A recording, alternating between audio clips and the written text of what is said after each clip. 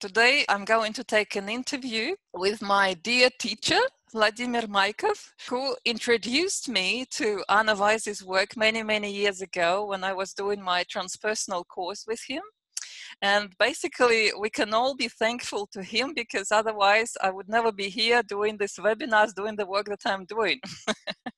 So I thought it would be great to reconnect with this wonderful person who is the pioneer of the transpersonal psychology in Russia. And he is not just the teacher, trainer, author. He was the one who published and edited over 100 books in transpersonal psychology, the one who brought all this knowledge to Russia. And he's also a senior researcher at the Russian Academy of Sciences at the Institute of Philosophy. And he is, of course, the president of Transpersonal Association of Psychology and Psychotherapy. And above all, he is a film director. And this is very special new thing, I guess, for Vladimir, because he is the one who made beautiful documentaries interviewing the top names and people from spiritual world. And ideally, I would like to ask Vladimir to let us watch some fragments from his wonderful films that are already available. One of them is Dance of Infinity. The other one is Tools for Evolution. And then The Secret of Carlos Castaneda. But today I've invited Vladimir to talk about meditation, spirituality, and tools for evolution. Now there, because this is one of the film projects of Vladimir. The second film of my evolutionary trilogy. I would like to start with a simple question. I would like to know, after a series of interviews, because your documentaries are based on series of interviews with people like Stanislav Grof, Ken Wilber, Deepak Chopra, Dalai Lama, Deva Premal, Alex Gray, and other famous people in spiritual world or among spiritual seekers. I'm sure along the way, you not only verified some of your personal knowledge, you learned a lot from all the people you were talking to. So I'm inviting you to help us gain some light on the main terms or words like spirituality. So what is spirituality to you?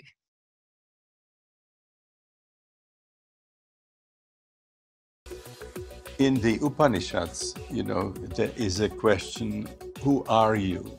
Who are we? And that answer again in Sanskrit is Tattvam Asi, which means you are it, or sometimes the translation is more archaic, thou art that, with a capital T. Teilhard de Chardin said something similar. He said we are not human beings having spiritual experiences, we are spiritual beings having human experiences. In my opinion, there's a lot of beautiful spiritual experiences that we have every day, but most people don't even recognize them. They're not aware of them because their minds are too busy. Enlightenment is just to be present. It's instant present. And to sing a raga, you have to be completely present, and there's nothing else. There's no fear, there's no hope, there's no family, there's no nothing but the love of the moment. And you are connected with your true condition.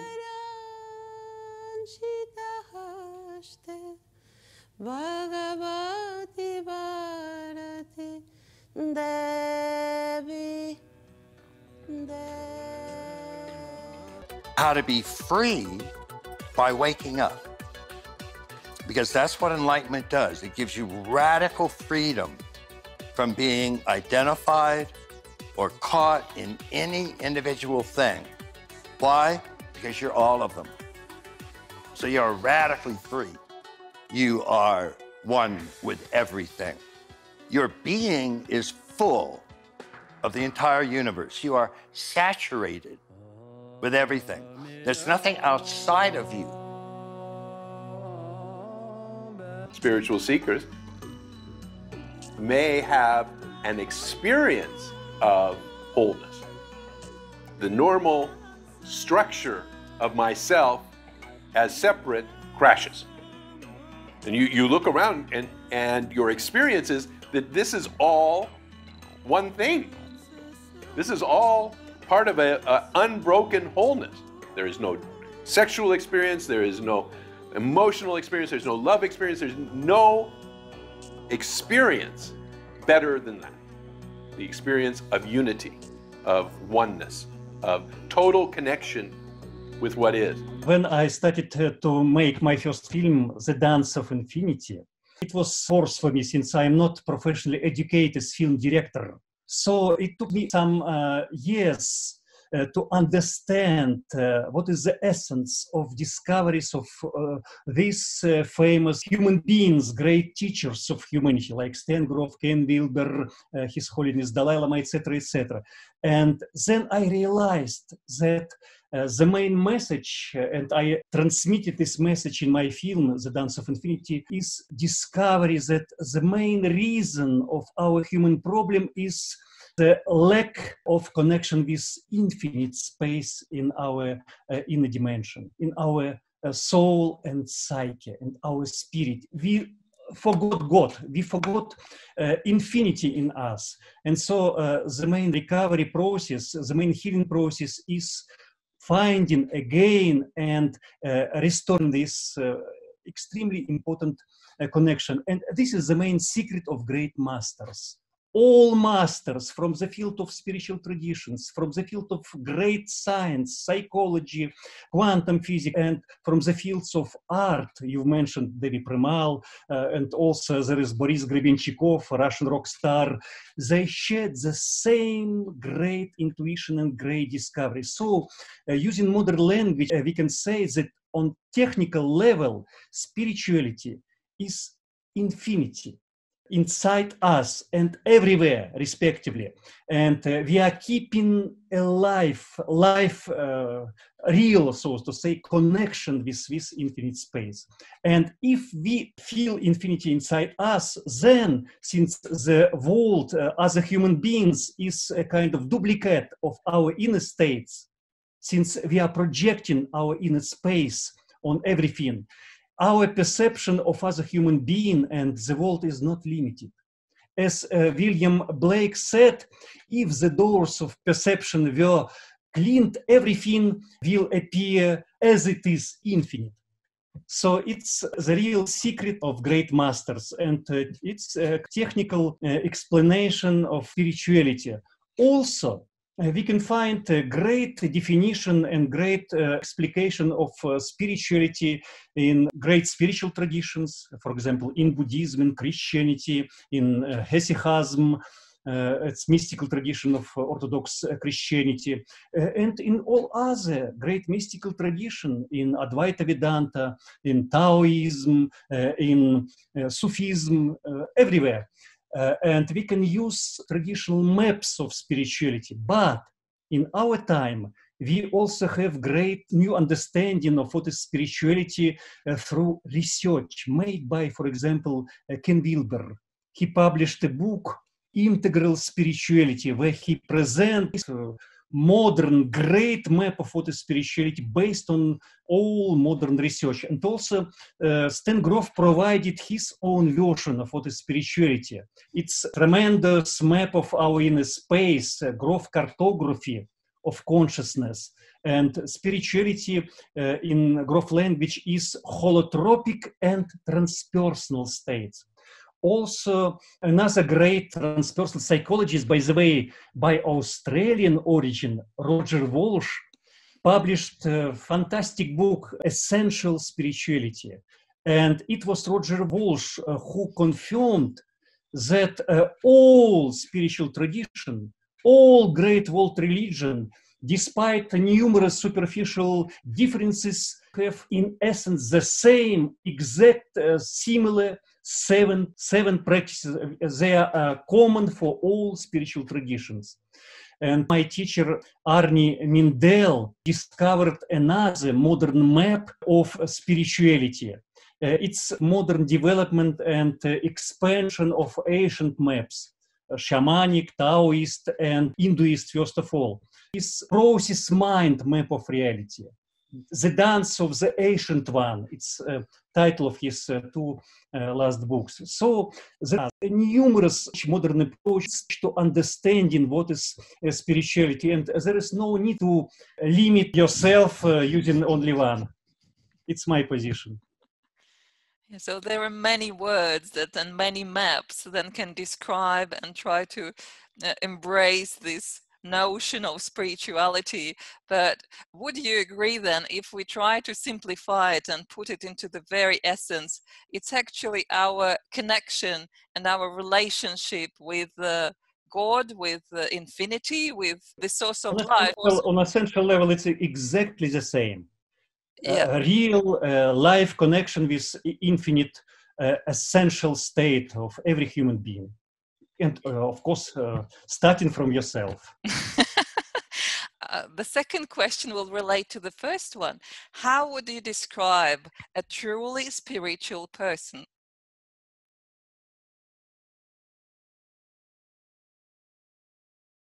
People have moments of enlightenment, and we are exploring into something. But we have to be careful, I think, saying, this one's enlightened. I've met a number of gurus. The disciples said they're enlightened, but their behavior didn't look very enlightened to me. I mean, I don't want to name any names, but I think we have to be careful with this kind of ultimate naming. We're all in process. In Zen, are you enlightened? Was always taken as a trick. Because you're damned if you do and damned if you don't. If you say yes, then you clearly no individual is enlightened. But if you say no, then you're just an ignoramus. You're an idiot. Present stage of scientific development, there are certainly some limited things we could find about someone who claimed they were enlightened. So for example, if someone said, I'm enlightened, I have no attachments or aversions or something like that, you then measured their physiological responses and showed them some erotic or threatening stimuli, and they were showing all sorts of big reactions, then their claim that they're totally unattached or something like that, you'd begin to wonder. A really enlightened person would say, well, now I'm getting to be an ordinary person. The openness and love for all your states of consciousness, consensus reality, dreaming, projections, and also this essence level. So we go back and forth between them. This is our great chance, I think, as a human race, to help the universe also become more conscious. When we are succeed to be in its real nature, this is in Dzogchen teaching is considered then that is the realization or that is the illumination. We can call different way. Why? Because in our real nature, we say also we have infinite potentiality. You become yourself. You are face to face yourself. You are the beginning, you are the end. You are the human being, you are the self, you are the being, you are the God. This brings you to, in your experience, is enlightenment. Nothing more than that. There is a great Zen koan saying that before enlightenment, chopping wood carry water. After enlightenment, chopping wood carry water. From outer point of view, nothing changes. From my personal experience of interviewing, and also I'm student of some great spiritual teachers and human beings, they are absolutely normal. They are in the same human dimension as all human beings. And so if human being is really enlightened, he or she doesn't create any borders between herself or himself and all other human beings.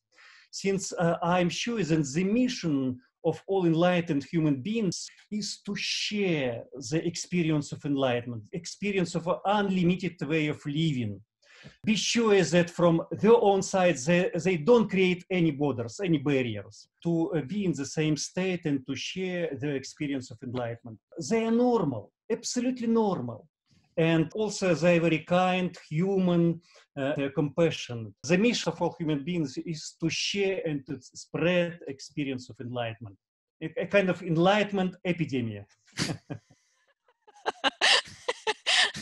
We need this pandemic enlightenment, not Yeah, pandemic pandemic coronavirus. the best epidemic. Since there are lots of spiritual seekers, and people, of course, seek spirituality or enlightenment in various ways, you know, through religion, through tradition, through art, through many, many doors. They're trying to open the doors, basically, go through the borders, dissolve all separation. What are the obstacles? Or what are the traps that people may face on their spiritual path? What should they remember to avoid these obstacles and traps?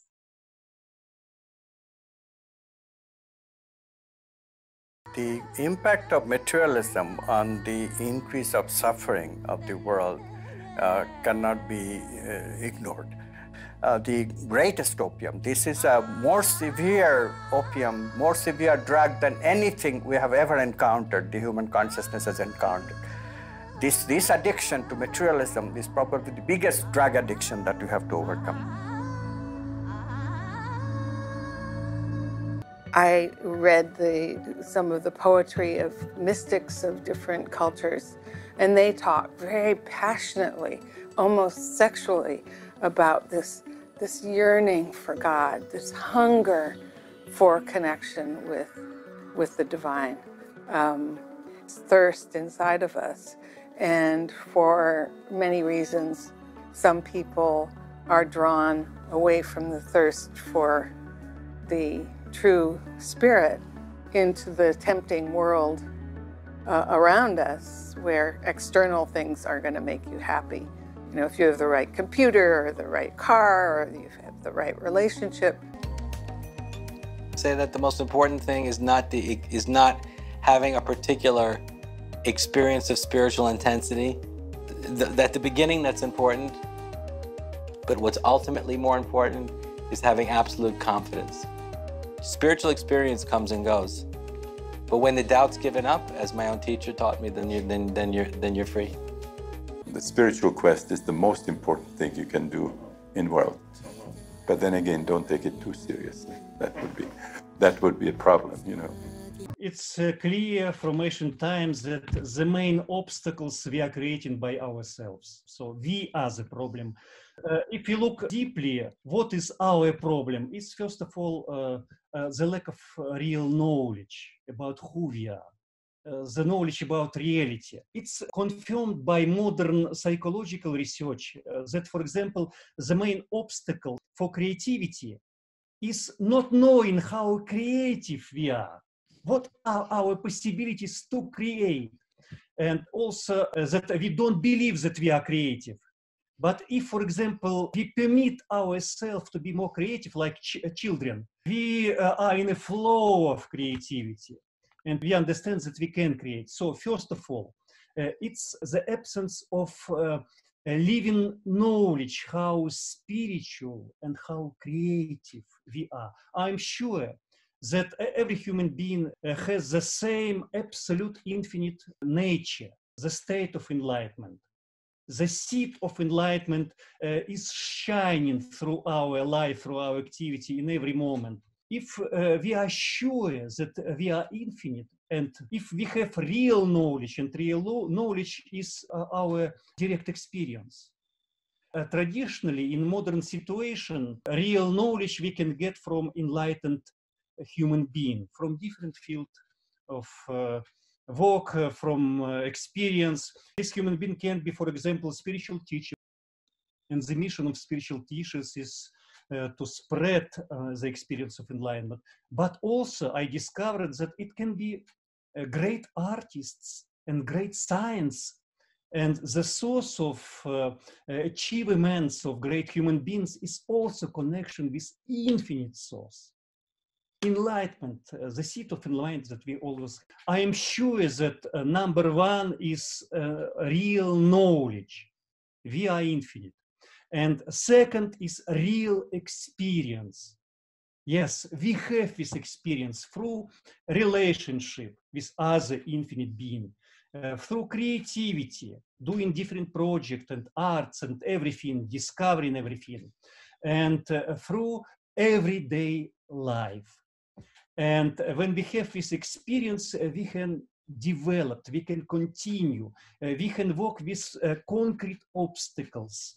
And despite the fact that there is one fundamental obstacle, not knowing that we have infinite source, there are numerous relative obstacles. Enlightenment work, developmental work, evolutionary work is everyday practice. Every day we can develop and eliminate more and more obstacles. And I think that it's based on my long-term personal experience and also on my scientific experience. I am also a scientist. I was educated in best Soviet schools of science, Moscow Physical Technological Institute, and also I'm professional philosopher and psychologist and artist and publisher and teacher. And so from all field of my experience, I discovered a kind of integral vision of what is human evolution, human development. And you know, in classical psychological understanding, human personal development is first of all development of our IQ. And measuring of IQ is based on mathematical intelligence. 30 years ago, it was discovered that besides mathematical intelligence, we all have emotional intelligence. It was a kind of a blockbuster, a bomb in psychology. But later, it happens that we also have political intelligence, moral intelligence, musical intelligence, physical intelligence, etc., etc. 10 main a kind of line of inner development. And they have different laws, different structures, different kind of help, different instruments for development. So it's much more complex picture of development. Also, besides vertical development, from first class to high school to Nobel winner or Olympic Games champion in different fields, we also have another dimensions of development. We all have spiritual dimensions of our development. It's completely different from vertical step-by-step development, since spiritual development is becoming more and more unity with everything. Unity with other people, unity with animals, unity with nature, unity with universe. So you're undivided from universe. This is another technical description of what is spiritual enlightenment. But to make the story more complete, we have also another dimension of development. It's connected with arts, with creative expressions. For example, if we talk on Russian language, for our English speaker language, it was completely unclear, since it was not expressed, not understandable for them. But this example says that people can perceive only that is expressed, manifested in different ways, through words, through arts, through material objects, through social systems. Only manifested can be perceived. So our great mission of every human being is manifest as much as possible the infinite source of Earth, the treasure of our inner space. But in essence, this is artist path, artist way. So every human being potentially is great artist, absolutely every human being. It's a pity that only minority of human population can realize this great gift, because we don't know, because we don't have appropriate tools. Also, we all have different obstacles connected with age, connected with different traumas. Trauma of womb development, trauma of birth, trauma of early childhood, trauma of schools, of different age in different situation. And the best tools for recovering, for eliminating these obstacles is psychotherapy. Of course, best psychotherapy, best psychological tools, transpersonal, musical psychotherapy, artistic psychotherapy, non-limited by academic psychotherapy. We also can develop, studying the essence psychotherapy, I discovered that for many centuries, psychotherapy existed in human culture as undivided part of our everyday life and cultural life. And I found ancient methods of psychotherapy. I use special term primordial psychotherapy to describe 12 ancient practices for the care of the soul.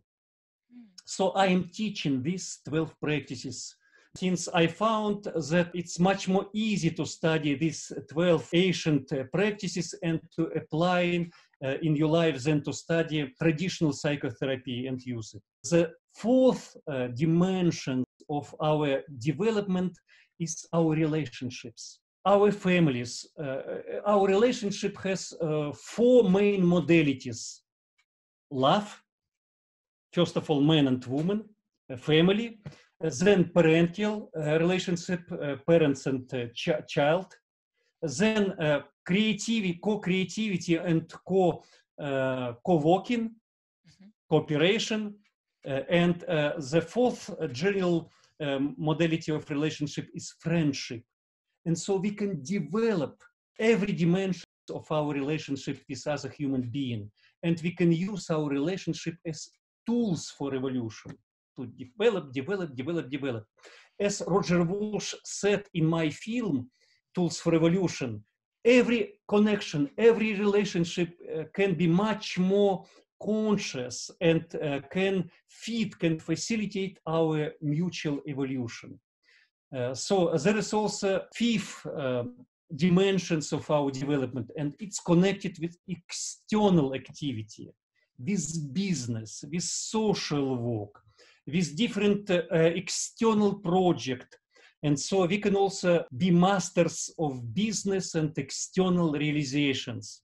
It's also, we can study, we can understand the essential laws of how to be a masters of this evolution. And also, there is the six dimensions of our personal evolution, and it's connected with center, with middle path, eliminating extremes in our life, great balance of human being, middle path of all human being. It's also extremely important dimensions of our human evolution. So six main dimensions of development I presented in popular way in film Tools for Evolution.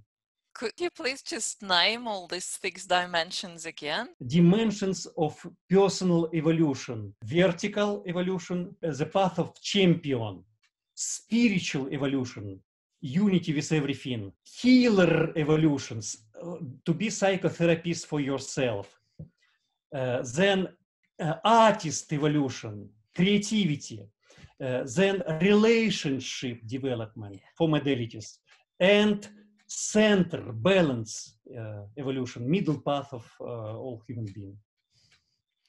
Oh, very interesting. By the way, I'm just curious myself. What other famous people participated or you were talking to while making your film on Tools for Evolution? Of course, my teachers, Arnie and Amy Mindell, founders of Process Work, of course, Stan Grove, Ken Wilber, Roger Walsh, Michael Murphy is the founder and director of the SLN Institute in California, and Sylvia Nakash, the great masters of yoga of voice. My friend, Russian theater director and actor Vadim Demchok, another great friend, Orthodox priest, Father Yevgeny Peristy, and many other great masters. Oh, that's wonderful. I'm already very curious to have a look at this particular film because I only watched the Dance of Infinity and was really impressed and inspired by that movie. And I would highly recommend to watch that. And of course, I'm sure everyone would be interested to have a look at the Tools for Evolution. Going back to our subject, I want to ask you about meditation. There are so many types and kinds of meditation, and there are so many ways how people understand what meditation is for them, because some people only think of meditation as like pure silent meditation. Others just, they have visualizations, sensualizations, and that's what meditation is for them, and it is working for them. For the third category, it could be something similar to prayer, where they just use words or not. It's more like dialogue with God, restoring connection with the source. So for another category, it could be really creative process where they just get into the flow and they let this potential and infinity and the source work through them, and they're more like channelers of all this abundance and beauty and creativity. And of course, they have this unique, very beautiful experience during this meditation. So what would you say is the key in all of these experiences? What's the main role of meditation for you?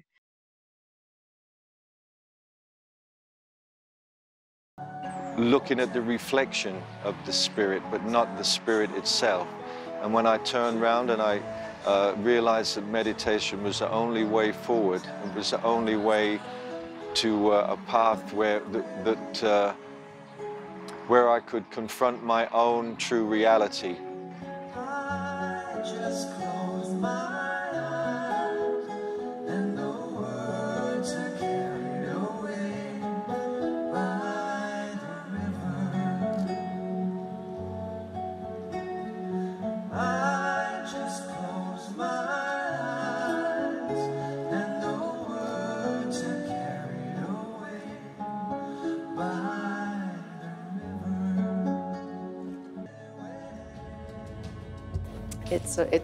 It's one of my deepest states of meditation. When I start painting, it takes me just a little moment where I'm still in my mind maybe, but after maybe a few minutes, hopefully, or maybe after, half an hour, all of a sudden there's a change and I enter a different reality. It's almost like I'm pushing through a veil and I'm in this other reality where what I do is not even an act of me anymore. I feel like what happens on the canvas is something that is coming through me. Almost anybody, and most people, in fact, have had at least a glimmer of this ultimate unity consciousness. Whether they're listening to music, or watching a sunset, or making love, or just walking in nature. And all of a sudden, pow, their separate self is gone, and they are everything. This is their self, and they're like, I knew this, this is home, this is it, this is myself, my God. And so that's, extraordinary. Process mind is the intelligence behind your dreams, but it's also the intelligence behind all your spontaneous movements when you're very relaxed. It's the intelligence behind making you catch certain things, catch your attention or flirt with your attention. Oh, it's an intelligence. You need to be relaxed to pick it up. That's the basis of the process mind. And perhaps the strongest experiences, you can do it in meditation, opening your mind and relaxing, but movement and letting yourself move, being the dance of the angel, letting the universe move you, get you in best touch with what Jung would have called today the unconscious, I think. It's really the universe. It's a force field that we experience. Thank you for good questions, Oksana. About meditation, what you said about meditation is everything is true. Since meditation is a kind of general name for all our in-research activity and all our kind of development towards realization. It's meditative methods, tools, exercise, methods of research. General name for all that is meditation. But we can make this thought more clear if we look, first of all, on traditional definition of meditation in a main spiritual tradition and on modern meditation research. And we have now huge research, for example, meditation as in the field of stress management. mindfulness based on initial research by John Kabat-Zinn, over 1,000 papers and books. And so it's really very good stuff. And other meditation research, benefits of meditation, stage of meditation from different spiritual traditions. And another set of research based on using different tools, modern technology, like mind mirror, like music, biofeedback, and other tools, or isolation tanks. Also, we have great phenomenological research. So going to tradition. In main spiritual tradition, for example, in Hinduism, in Taoism, especially in Tibetan Buddhism, the essence of meditation is to connect with reality. And it means, first of all, to go beyond the cage of our normal mind functioning, our thoughts. Go beyond thoughts. It's the essence, simply speaking, of meditation. But what it means? It doesn't mean to reject thoughts. Since thoughts is also part of our real life, but they create like a cage, not transparent cage, and we can't appreciate, we can't connect with real life. And so meditation is mainly a tool to become real. And traditionally it has two stages. First stage is clarity and calm state, to find yourself, since if you are going with your thoughts, you can't find the essence, you can't find who you are, the essence of mind. And second stage, you are uniting more and more with all sense functioning, with your movement, sitting, walking.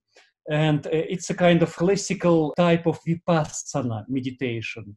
And you grow, and you extend your connection, real connection with yourself, with your clear, calm state, to all aspects of your everyday life, to all movements in your life. So all movements, it means, first of all, thoughts, talking, moving, sitting, emotions, don't distract you anymore. You are congruent, you are uniting with everything. It means that you are much more real. And when you become completely real, it means enlightened. There are no obstacles between you and everything. You are unified with everything. So meditation has traditionally two steps. Calm state, first step, and movement, uniting with everything, with real life. And it means, first of all, on technical language, going beyond thoughts, or using other language, it's tools for becoming real. And everything works perfectly for different people. And this is why there are so many hundreds and thousands of different meditation tools, devices, and practices. Some people, instead of going into this beautiful experience of connection and flow, they get stuck into their old traumas, into very dark places of their soul, and they are struggling to break through. So if you have any advice, recommendation, you're very welcome to share that with us from your great experience of, psychotherapy work.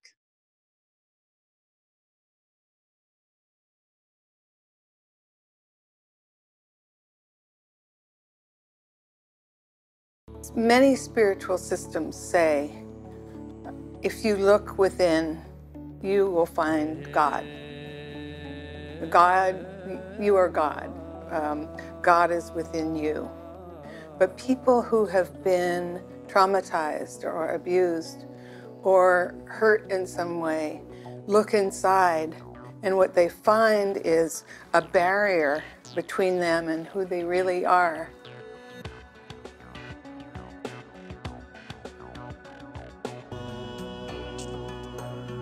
So watch your fear, watch what you're afraid of, watch yourself when I'm afraid, oh, I am afraid. And then you catch yourself and say, that's my ego. I have to come back to the self.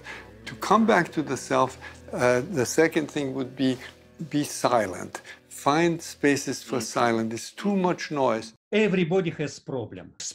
Be sure that every human being have trauma of birth, trauma of early childhood, since our parents were not enlightened human beings.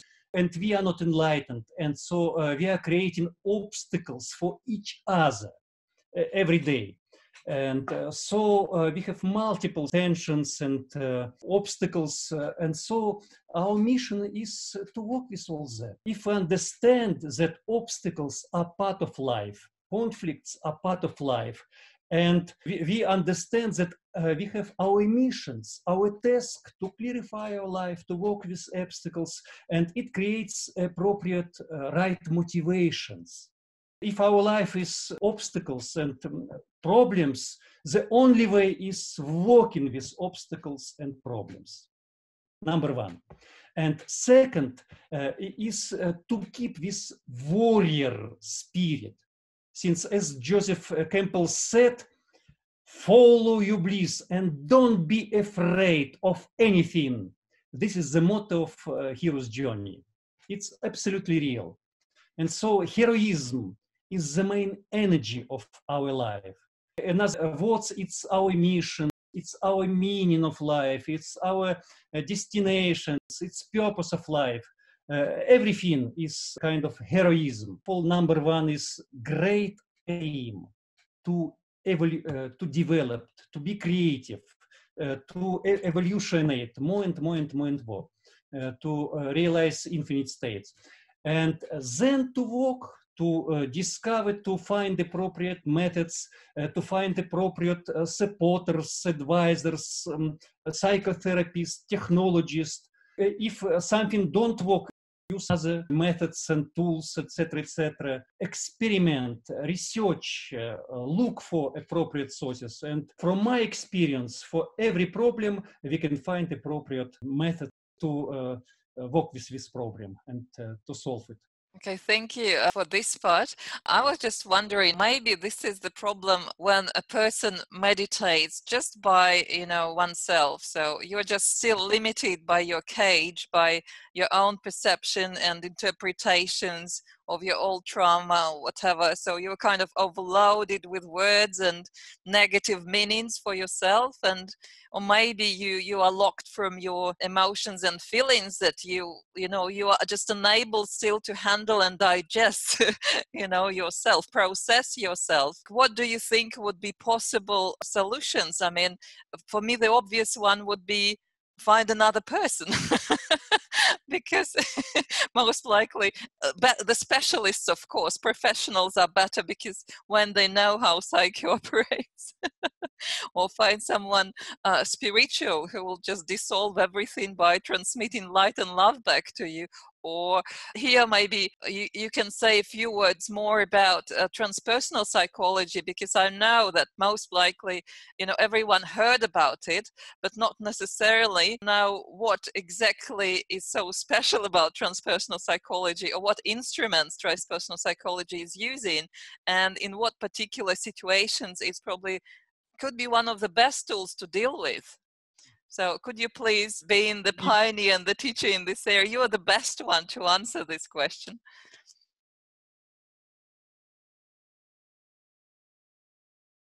We don't like it when physics is physics and psychology is psychology and spirituality is there and politics here. We want them, more together.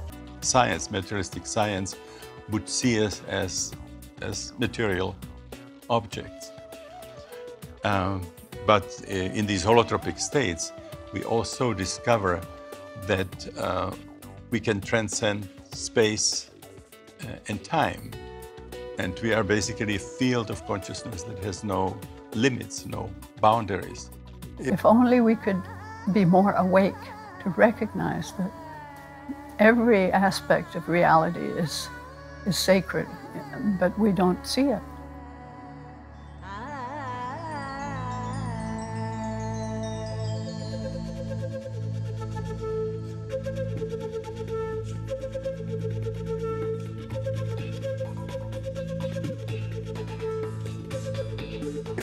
Oksana, you are absolutely right. Remember from your first questions, we started our talk. The main obstacles we are creating by ourselves. So if we encounter obstacles in our meditation, look carefully. What cage you are in now? I remember my own personal experience when I put myself every evening to meditate for 1 hour, using a kind of mantra. Be here and now, be here and now, asking, I am here and now. Yes, I am here and now, but nothing changed for many months. I was absolutely stupid, and invisibly for myself, I've put myself into a cage of limited understanding of what is be here and now. And only after I've met His Holiness Dalai Lama in 1982, I realized how stupid I was trying to be here and now. Since be here now in meditation means infinite here and now, and I was enclosed here and now. How to go beyond close understanding of yourself and reality? Number one is ecstatic experience. Shamanism, using the definition of Mircea Eliade, is archaic technology of ecstasy. We are moving from stasis, closed kind of state of ourselves. From ancient times, the best tools for evolution was connected, at least on initial stage, with going beyond limitation through ecstatic practices, through shamanism, through tantra, love, through different artistic exploration, through spiritual methods, and through modern transpersonal psychology methods. And from my field, transpersonal psychology, for example, one of the best tools for getting experience of ecstasy, non-ordinary states of consciousness, is holotropic breath work, discovered and developed by Stanislav and Christina Grove. And your personal experience of holotropic breath work moves you beyond your limitations, and you are getting direct experience of infinity. And your picture of reality and yourself change completely. And many of my students, after sessions of holotropic breath work, have much more higher level of meditative experience. So everything that you named, right, is part of what transpersonal psychology is about. These ecstatic experiences, holotropic breath, and in what situations people may think about doing something with, say, transpersonal psychology. Transpersonal psychology was first psychological project that started to approach to human being in full spectrum of our life. It means that in all dimensions of our psyche, and Stanislav Grof was first who provided extended map of psyche, including perinatal matrices, system of condensed experience, normal human biography dimensions, and transpersonal experience. And so transpersonal, simply speaking, is spiritual experience on general language. And it has very important characteristics since it's infinite resource for all human beings. And I think it's stupid not to use this resource in our creativity, in our business, in our relationships, since transpersonal dimension is first of all connected with creativity, with creating new, with understanding reality. And I am sure that in our time, everybody had to have this experience, to be more healthy, to be more creative, to be more realized in every dimension of our life. So transpersonal psychology can be useful for relationship work, for trauma, birth trauma releasing, since, you know, birth trauma is the basement for all our psychological traumas. And without releasing birth trauma, it's impossible to have a kind of healthy psyche. So for people who want to develop, to evolutionate, it's very important. And also modern transpersonal research brings a new light on meditation. scientifically proved data. Science discovered new dimensions in traditional methods of meditation. For example, mind mirror. Yeah, ancient Buddhists didn't have electroencephalogram devices, and so they were limited in understanding of how our psyche functioning. Or, for example, Monroe Institute activity connected with a new type of music, binaural music. Yeah. So it's a new technology, and it's a kind of new tools for meditations. It's all, generally speaking, transpersonal field of knowledge. Connected with, first of all, with spirituality, spiritual traditions. So in our time, we understand much more the importance of spiritual traditions and spiritual resource in everyday life for every human being. I guess I just want to add, and probably add in spiritual crisis, you know, when traditional methods not always are able to help when someone has like energy shift and Kundalini awakening and all kinds of crazy experiences. It's new understanding of a spiritual crisis introduced by Stanislav and Christina Grof, spiritual emergency. And by the way, this terminology and this approach was introduced into DSM-4 and DSM-5, is diagnostic manual for mental illness in USA. And so it's now accepted by academic psychology, these very important transpersonal discoveries. Amazing. I just had the thought that, as you said, transpersonal in a way can be interpreted as spiritual, and spiritual we interpret it as the one which doesn't see any separation, which is kind of the unity or all embracing. And the way you described and the way I perceived or learned transpersonal psychology was that I remember after maybe for the first workshop I had with you, I came back home and told my mom, I think transpersonal psychology is my religion. But you have to remember, it's not just religion. I like it because it's about everything, because it actually unites mythology, history, psychology, shamanism, psychotherapy, art.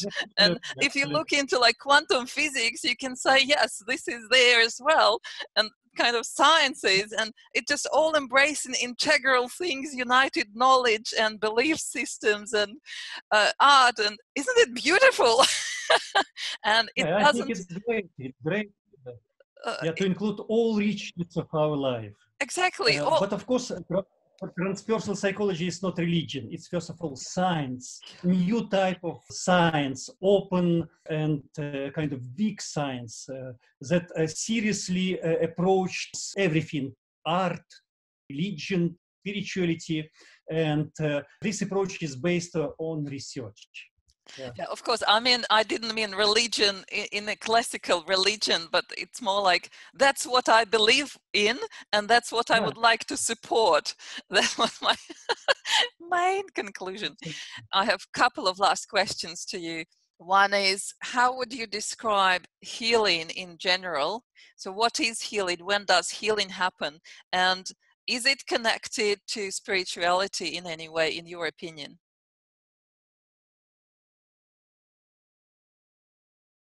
You see, you were looking for roots of your emotional and psychosomatic problems. But ultimately, the healing happens by discovering that you are not whole, that you're sort of identifying just with a fragment of yourself. The definition of suffering is life lived apart from spirit. And the definition of happiness or fulfillment is life lived as spirit. It's the same life, it's the same universe. It's, are you one with it or are you separate from it? Healing, psychotherapeutic healing, psychological healing, and also physical, energetical healing is a kind of going to higher states of well-being. And this movement is happening through kind of releasing obstacles to these more high states. And so diseases, tensions, psychological problems are obstacles on this pathway to higher states of well-being. So this is general description of what is healing. Another language becoming more and more whole. But all our concepts of healing, it's not enough to comprehend, to present a kind of big picture of what is healing, since the paths to healing are infinite, as our path to our inner self, to our path of God, and to limit our definition of healing by some set of particular definitions is to limit the process of healing. I see healing as infinite process. And so we can understand its essence, but there are numerous infinite pathways for healing for every particular human being. And so we can just experiment and find what is most appropriate. How do you envision the future? So we all are on our way to enlightenment. We all are, of course, along the way healing ourselves, trying to become more wholesome, more real. What's the future of the humanity? Where are we going to? Where are we heading to? With all these beautiful tools that you name, that you research and put together, how do you envision the ideal future for us?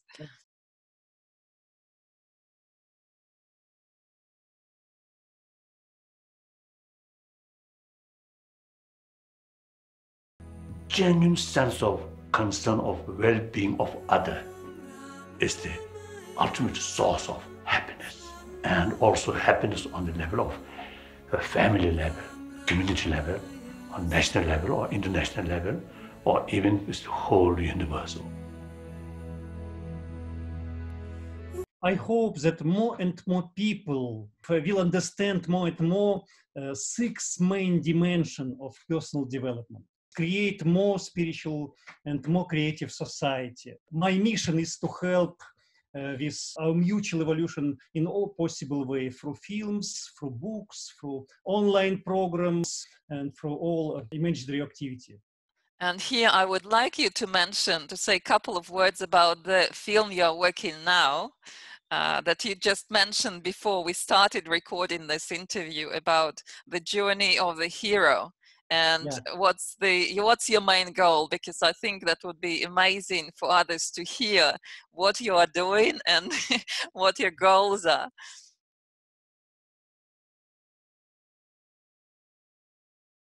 I finished 2 films from my evolutionary trilogy. First one, The Dance of Infinity. It's the message of great masters about our infinite states, and also advice of how we can reconnect with our infinite states. Second film, Tools for Evolution, is new advanced navigation tools for our personal development, 6 dimensions of personal development. And then I realized that picture is not complete. And we have to have knowledge about the main energy of our life and development, heroism. And when I started to study what is heroism and heroic journey, I found that instead of one-dimensional hero's journey prevailing, dominating in our culture everywhere, in all fields, in reality there are 8 heroic journeys and different versions for men and women. And so the third film from evolutionary trilogy is presentation of these my discoveries to make the picture of human evolution complete. Working title of film is Heroes' Journeys, New Horizons. My evolutionary trilogy is a kind of evolutionary toolkit for human beings. My big dream is to help humanity to be free from media slavery, so to say. And this media slavery is imposed by factories of reality like Hollywood, Bollywood, Las Vegas for adult people, and Disneyland for children, and also through all TV channels, since the activity of all these factories of reality is based on original Joseph Campbell discovery of one-dimensional heroic journey. This is, in fact, mythological journey. And there are 7 other completely different heroic journeys. And so I want to help humanity to release this major slavery, both through my films and also through my books. Now I'm finishing book, Heroes' Journeys, and also through my Russian version of online course. And next year, I will prepare also English version of this online course. Thank you so much. I think that was a beautiful ending for our interview. And I hope that English versions, and you said there is a French version available for a couple of your films, will find its way to the English-speaking world. Okay, so let our audience know that, yes, you are looking for producers or sponsors to help you continue filming your current projects. So thank you so much for being with us. And maybe, depending on the feedback from everyone who will be watching this, we may invite you to have another talk and maybe questions and answers session with us one day. Thank you. Thank you so much for inviting me, and thank you everybody who participated in this program. Good luck. Thank you.